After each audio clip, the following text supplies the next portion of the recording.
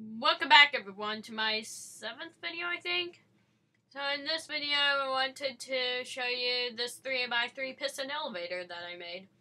And I'm borrowing my sister's microphone, so hopefully it sounds better.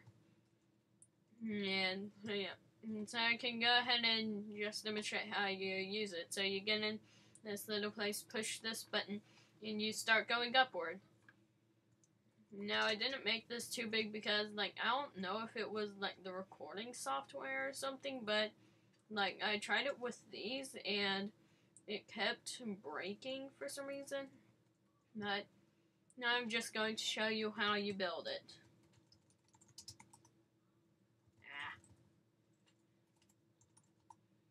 So, you want to get these items. I don't really know how much of these you need. Just get a lot of them. So, I'm going to start off by digging out this block and replacing it with a sticky piston, and then put that block back on top. You want to place redstone there, and then 2 repeaters facing like that. And then in front of this repeater, you need to place 2 blocks like that, and another one right there with a button on it. Now you want to go ahead and place another block on that, and a block on the side of it. Now over here, you place a redstone dust and a repeater. And another redstone dust, and another repeater. And you go ahead and come over here, shift and then click on this repeater to place a block there, and place another block. And then you place a redstone like that, and a repeater like that. And then you want to go ahead and shift again, and place a block right there, with some redstone on it. And then you place a piston over there. Now as you can see, that'll go ahead and suck you up 1 block. And then you can just keep doing that spiraling motion thingy. Oh, great. So, go ahead and just keep placing them like this.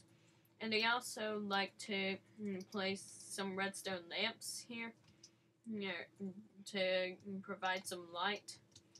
So then you just keep on doing that until you get it to higher and higher levels.